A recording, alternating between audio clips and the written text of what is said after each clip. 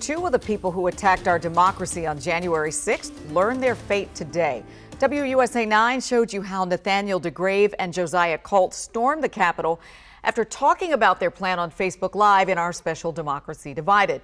DeGrave had a can of bear spray and a walkie-talkie with him. Today, a judge sentenced DeGrave to 37 months in prison for his role in the insurrection.